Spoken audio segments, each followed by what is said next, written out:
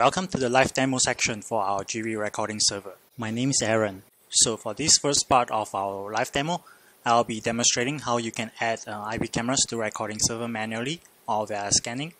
And then the second live demo would be how to set up passive connection from the camera to recording server. And then the third live demo would be how to configure your storage settings in a recording server. For the second part of the live demo, I'll show you how you can create EMAP for recording server, and then how you can do advanced query and what the query does. And then next, how you can connect recording server with our GV control center and display the video streams from recording servers into a matrix. Okay, so before you can access your recording server web UI, you have to enable the recording server service. So you can go to here, your toolbar, and then go to this server service manager. You can right click on it here. You can either start or stop your recording server service, or you can click on this to access the web UI after you have started the service. You can also type in the IP address of the recording server directly on a remote PC's IE browser to remotely connect to recording server after you have started up the service. So here you can type in the IP address of your recording server, and then you type in your login information.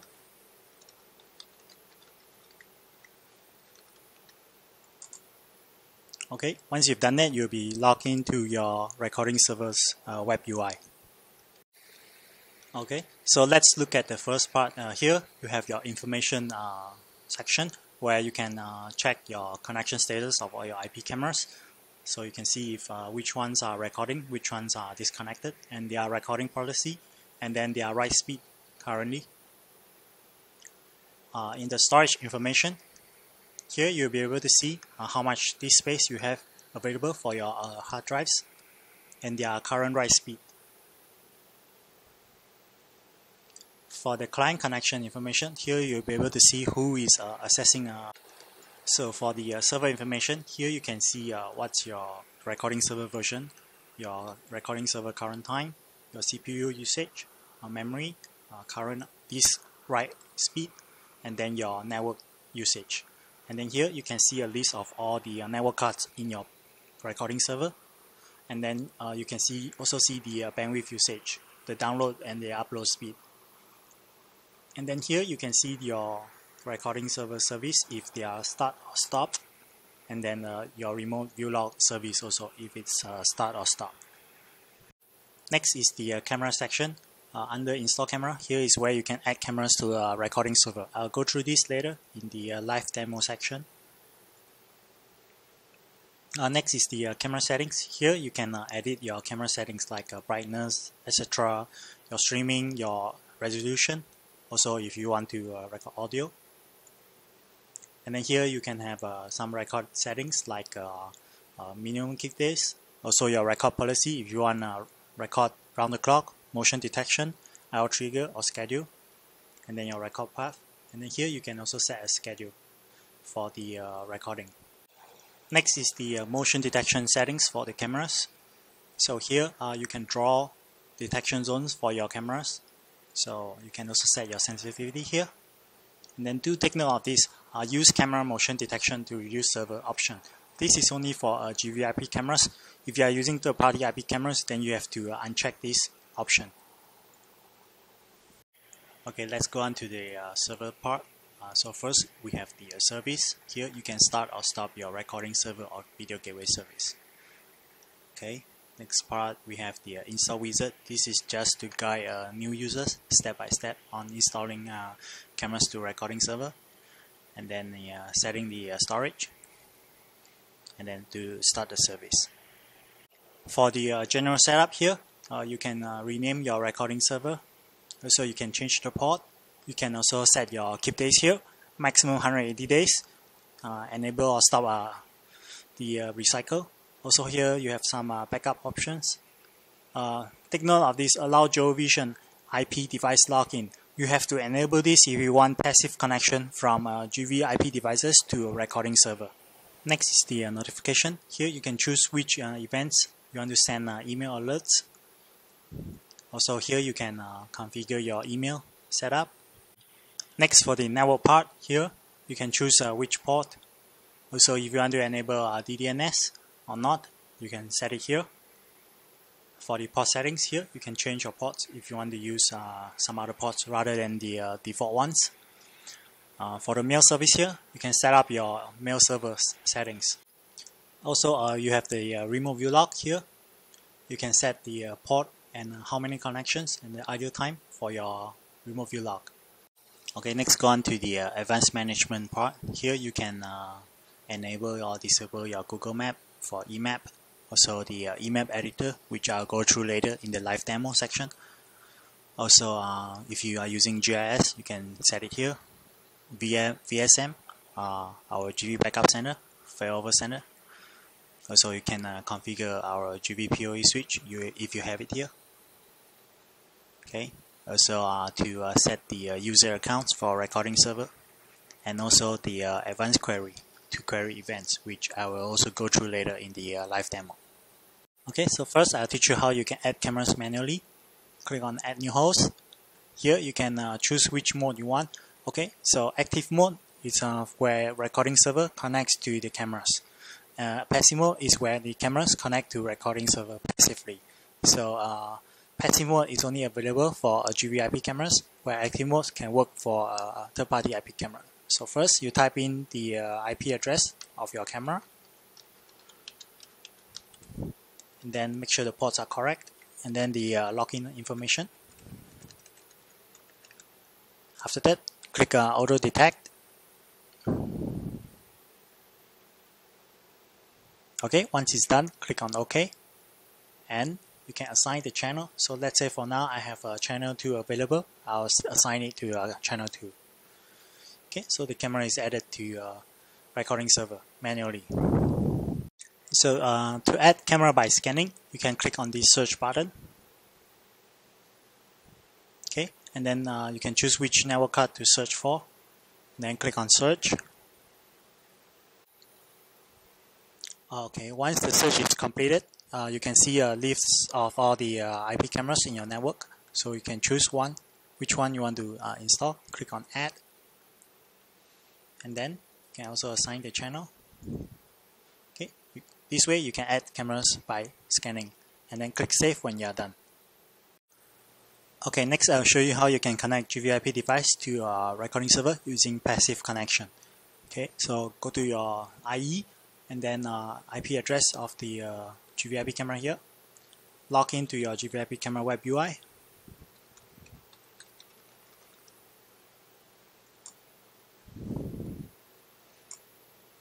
Okay, once you are inside the IP camera's web UI, go to Event and Alerts.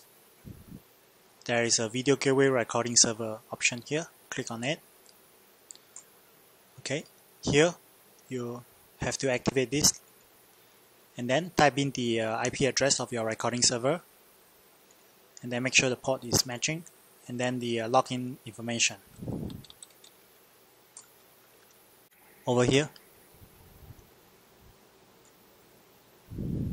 in a general setup here, this is the login information that you will use for the passive mode in IP cameras.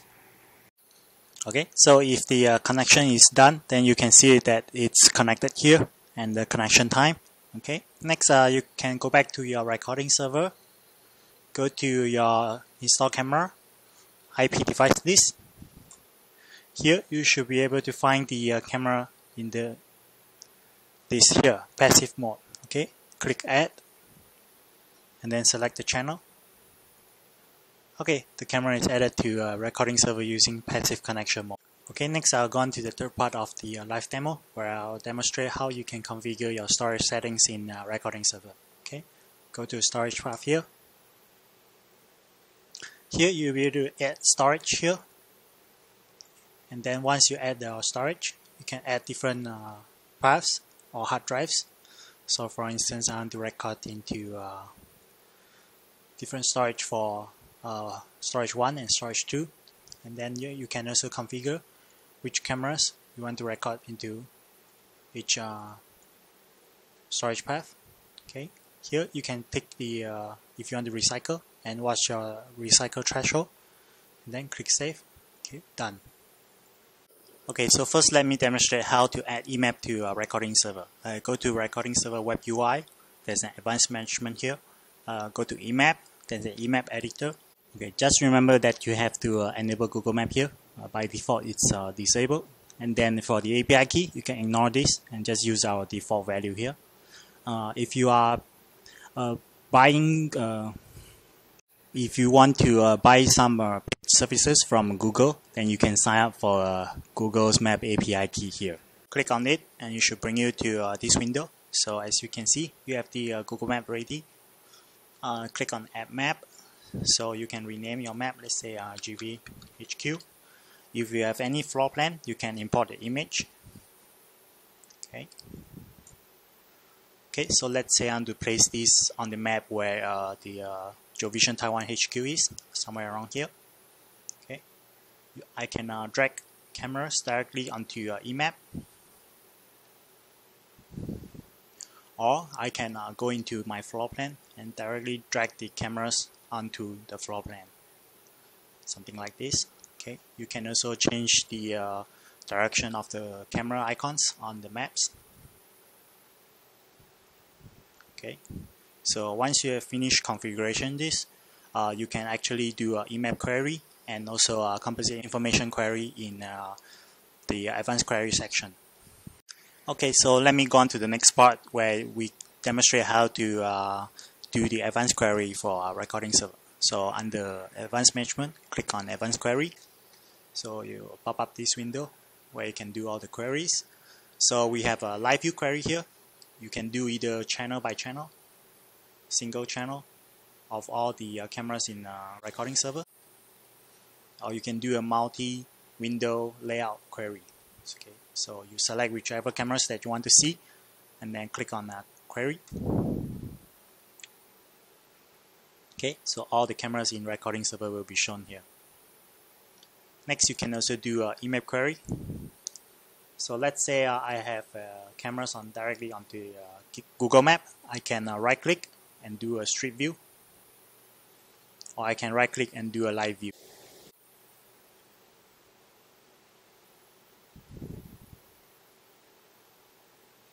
Next, you can also go on to the inner layer of the maps. You can also do live view for cameras on the layout. Okay.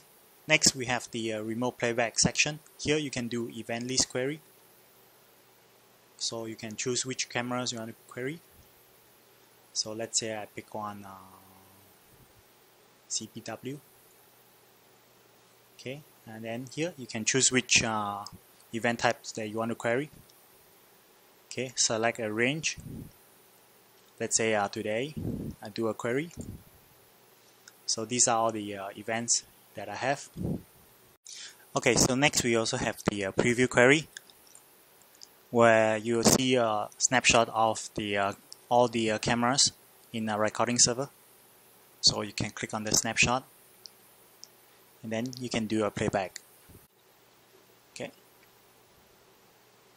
So for composite information query, you can see the event list here, also Google Map, and then the single player here for remote playback. So let me choose one of the events. Okay. So on Google Map, you'll be able to see an icon here on the camera. That means we are currently playing back on the camera here. This is the remote playback of the event. Okay, next we have the system log query, where you can query for events like motion detection or video lost, or even these errors, system start or exit, your recycle. Okay, so same with all the queries, you can choose which camera to query and then select a date. Okay, so here you can see all the system events that's happening. Okay, next we have the behavior log query, where you can also do the same query, but this time it's behavior like if you add a host or you start your video gateway, stop view log, or even save audio. So as you can see here, we have some behaviors like start recording, deleting of host, or setting a passive connection from GVIP device to recording server. Last one would be a login logout query. So here you can see which users log in or log out. So next we have the chart analysis. So here you can do some query of events, and then we generate a pie chart or even a bar chart for your review. So first one would be system analysis of event. Okay, so here you can see all the events on like a bar chart. Okay, you can also choose a pie chart or even line graph. Okay, so next is the event file size. So go to this. Okay, so let's say I have a motion and round the clock recording for different cameras. Then you can see what the recording size for each type of recording event is. So from here you can see that motion recording for today it's around 33 gig, whereas for the around the clock it's around 55 gig today. So next is the event count. Okay, so you can see here for today we have 444 counts of motion and 456 counts of round the clock from all the IP cameras today in recording server. Next would be the time file size. So here you can see the different recording file size for each hour. So this is from 10 AM. It's around 10 gigabyte for all the cameras in a recording server. For around 11 AM, that's around 11 gig. And then for 12 PM, 12 gig, so on and so forth. Lastly, we have the utility download, where you can download some GV apps like DM Multiview, GV Multicast, or Remote View Log if you need them. Okay, the last live demo would be to demonstrate how you can add a recording server to a GV control center, and then how to display the streams from recording server onto our GV control center's matrix. Okay, so first, go to recording server here on the GV control center's host list. Right click, click on add recording server. Okay, type in the name of the recording server and then the IP address. And then type in the login information. Click on update information. Okay, successful. Click OK. So here you'll be able to see all the cameras in a recording server is added to control center. So how to display it on the matrix? Here right click, show. Okay, so you can drag it onto any monitor. Let's say if you have a video wall. Okay. Next, go to here, right click, add group. Okay, so matrix 3.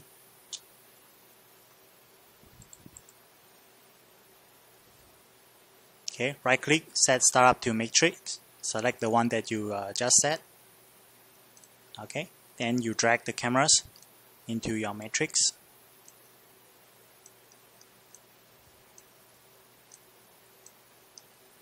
Okay.